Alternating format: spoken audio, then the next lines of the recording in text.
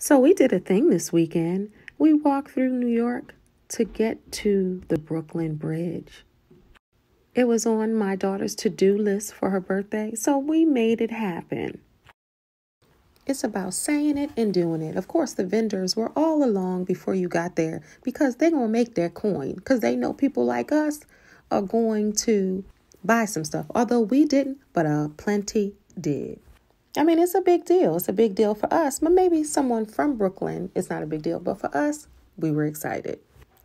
And it was beautiful to do it with my daughters. My daughter said this reminded her of the boardwalk. It was a little wobbly.